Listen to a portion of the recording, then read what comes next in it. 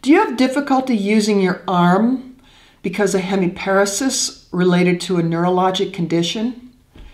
I'm Dr. Judy Gooch, and I'm here today to talk about improving arm use in hemiparesis.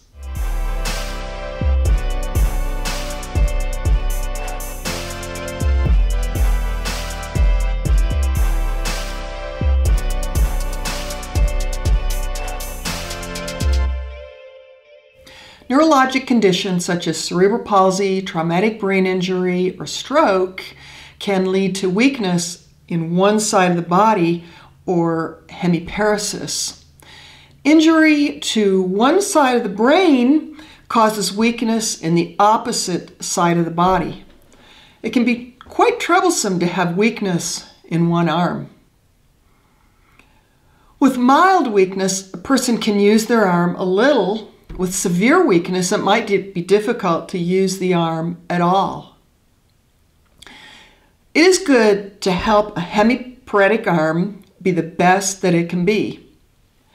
But a problem with trying to increase strength in a hemiparetic arm and improve use is that often the brain does not want to use it. It tends to ignore the weaker arm. It's not laziness when somebody doesn't use their hemiparetic arm. It's just the brain's natural path to use the stronger arm. But as I talked about in my brain plasticity video, the brain does have plasticity or an ability to change and improve. But again, it takes work and practice for the brain to change. So how do we get the brain to change and better use a hemiparetic arm? You actually need to force it. And there's a technique called forced use or constraint-induced therapy.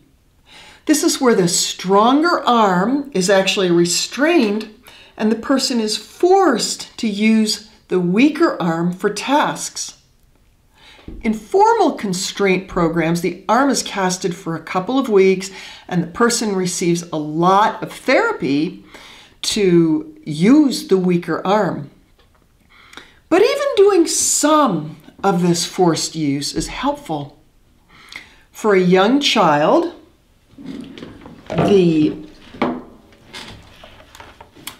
stronger arm can be held and the child can be made to turn book pages with the hemiparetic arm.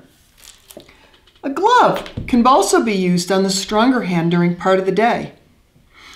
Another good way to improve use of the hemiparetic arm or to force use of that arm is to do tasks that require both hands, like riding an adaptive bike or trike, rolling dough, holding a bowl and stirring,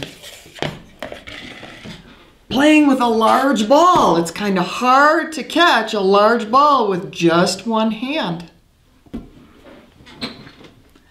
Playing drums, jumping rope, or other things that you can do. And actually there's a lot of things that you can do that require you to use both hands.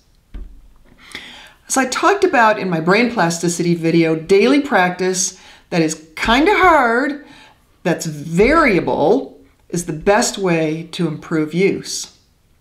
Also, if you have spasticity or muscle tightness that limits the use of your arm, botulinum toxin injections might help loosen it so that you can better use it. And this I showed again in another video. But even if you can't use your arm, it's important to spend a few minutes each day stretching it. I'll now show you what others have done to improve use in their hemiparetic arm. As a baby, this child with right hemiparesis did not want to use her right arm at all. By limiting the use of her left arm, she was forced to use the right arm if she wanted to play with toys. When she was a toddler, her left arm was restrained in a vest for part of the day. Again, she needed to use her right arm to play.